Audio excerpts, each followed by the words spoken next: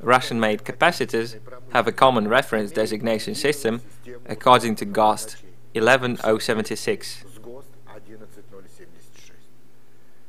An abbreviated reference designation consists of the following elements. The first element, a letter or a combination of letters which define the type of a capacitor. K is a fixed capacity type, KT is an aligning type, KP is a variable capacity type, KS types are capacitor units. The second element is a number which defines the type of dielectric used.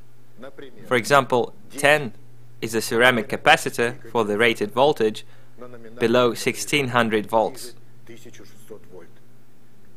15 is a ceramic capacitor for the rated voltage of 1600 volts and above. 73 is a polyethylene terephthalate capacitor with metallized plates. 78 is a polypropylene capacitor. The third element is the index number of the exact design type.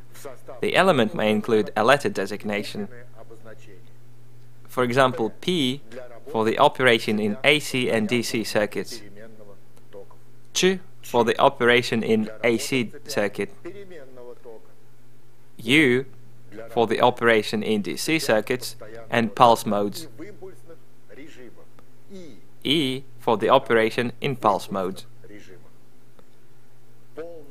A complete reference designation consists of an abbreviated reference and meaning of main parameters and properties used in the order or design documentation.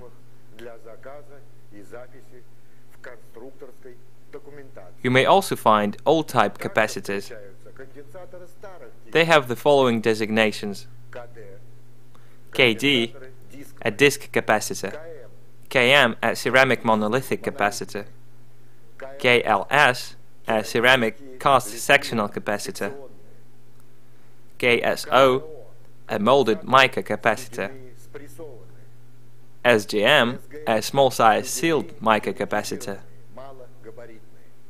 KBGI, an insulated sealed paper capacitor; MBGCh, a metallized paper frequency sealed capacitor; KEG, an electrolytic sealed capacitor; ETO, an electrolytic tantalum capacitor with porous anode; and KPK, a ceramic aligning capacitor.